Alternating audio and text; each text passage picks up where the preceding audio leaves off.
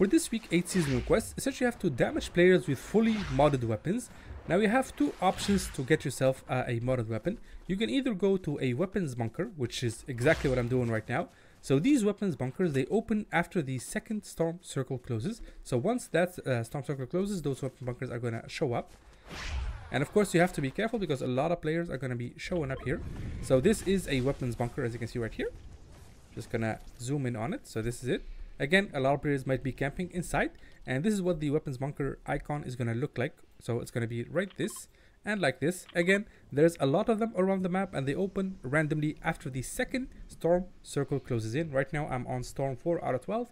After the second one closes in, you can see which weapon bunker opens up, and then you can just make your way to that. And why do you want to do this? It's simply because once you go inside, these are literally the only places that have mod benches, and that's exactly what you're going to use to fully mod up your weapon. You can check if your weapon has mods or not. So as you can see, this weapon right here has 3 mods. I just need another mod right here because the quest will only count if my weapon that I'm dealing damage with has all 4 mods. So I'm going to go to the second one right here. I'm going to spend 75 gold to simply fully mod the weapon. There we go. So this is going to be my main weapon to deal damage with. You can of course mod other weapons if you want, like a shotgun and stuff like that.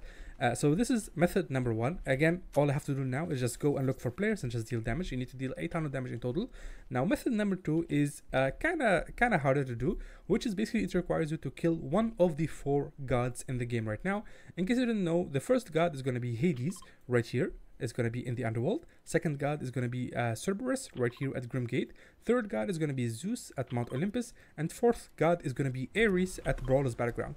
Each one of these gods will drop a fully modded mythic weapon that you can use, so you can just jump in early, try your best to eliminate them, and if you do, just get the weapon. Oh my god, somebody's here.